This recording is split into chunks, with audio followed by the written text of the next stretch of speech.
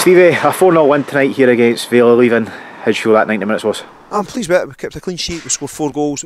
Should have been a lot more. We've had a lot of chances. It's one of the games where you're hoping you're going to take your chances, but it wasn't to be. And credit to Vale of Leithen, they came here and they played. They were quite open. They tried to play. They actually played in the manner Joe Murray, the manager, used to play the game. It was quite refreshing to see that. And if they keep doing that, I'm sure they'll find a winning way eventually, because if they keep doing the right things and keep playing that way, they'll do alright. But for our own team, it was good to see the goals go in. Melly got a goal in his debut, and 3 of the strikers scored a goal each, which is really, the 4 strikers played tonight, 3 of them scored, so delighted with that. So got to be happy. It's 3 points at home, it's a clean sheet. That's great. You mentioned a goal in his debut for Sean Melvin. What's the thinking behind bringing him in? I've known Sean for a while. I had him at Newton Grange. I think I marked him for a year when he was at Leith, trying to get into knitting. He's a very good player. He can play anywhere across the back 4. He can play in midfield, and if you need him, you could probably play up top as well. He's just a good player. He's experienced. He's had a horrendous time injury over the last couple of years with his ankle and his hip, but he's back now. He's phoned me maybe a month and a half ago, asking to come to train, and I was like, I come and train, see how it goes. He's trained really well, showed up, and when boys in the team are asking, when you sign him, you know you've got a player there. That's why Melly's come in, and I think he'll help us.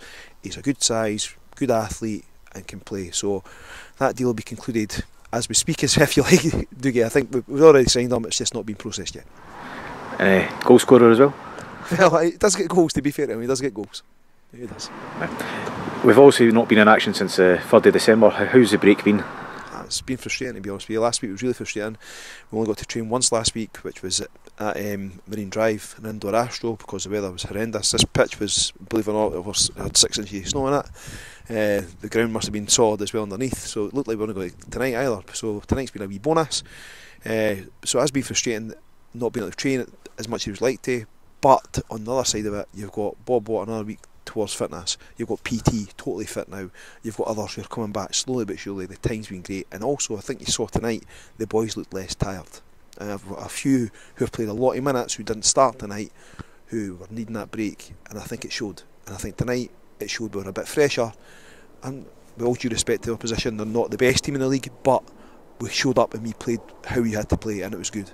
And to be fair, I'm pleased that the boys have had the break and they now look more refreshed. And tonight was our last match of 2022. Can you sort of surmise the year? It's been a year of highs and lows. I've been here now since last August, and this calendar year, this time last year, we're looking at going, we've got to keep the run going and get ourselves in amongst that, and it's not really changed. I know I think I've got a hell of a lead on everybody now, given the points that were awarded in that as well in the other week there. But it's not really changed much. The mindset's still not changed. It's game by game. We want to finish as high as we possibly can and be as competitive as we can be. And that comes with a club like Pennycook, where the expectations are high, and that's great. The players have got high expectations themselves as well. So it's been a great year. We've had a lot of turnover in the squad. In the summer there, we lost 2 players to Edinburgh City. We had 1 player retire, with another player who, unfortunately for us, we just couldn't have in the squad anymore. We were significant. A player was on loan, decided to go elsewhere. So we had a lot of players who were forward players that we lost, and we had to bring in a lot of players.